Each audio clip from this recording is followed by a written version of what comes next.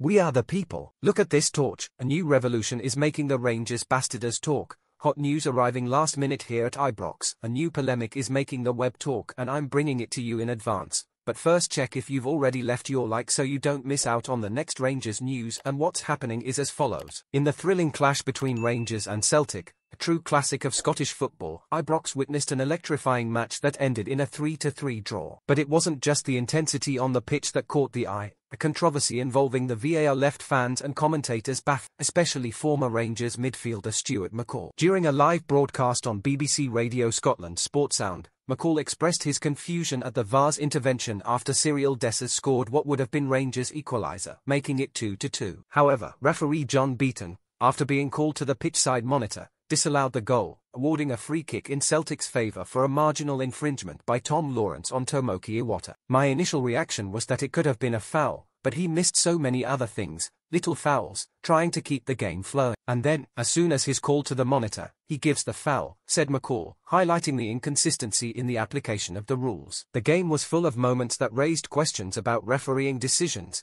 including a move in which Celtic's Cameron Carter-Vickers avoided a card despite kicking the ball away from a free kick that he himself had committed. After going 2-0 down thanks to a first half dominated by Celtic, Rangers found the strength to fight back in the second half. James Tavernier, recovering from a costly mistake in the opening seconds, narrowed the gap with a penalty. Although Dessers' goal was cancelled out, Abdullah Sima found the equaliser, taking the game to 2-2 with just 4 minutes remaining. The game didn't stop there. Within a minute, Celtic retook the lead with a goal from Adam Ida, but 8 minutes of added time gave Rabbi Matondo the chance to equalise again, which he did with a fine strike, sealing the final 3-3 scoreline in a derby that will live long in the memory of the fans. We saw the passion, the struggle and, of course, the controversy. But the spirit of never giving up on our team is what keeps us coming back, game after game. Now I want to know from you, the fans, what did you think of the VAR decisions? And how do you see the team's performance in this epic battle against our eternal rivals? Leave your comment and let's continue this conversation.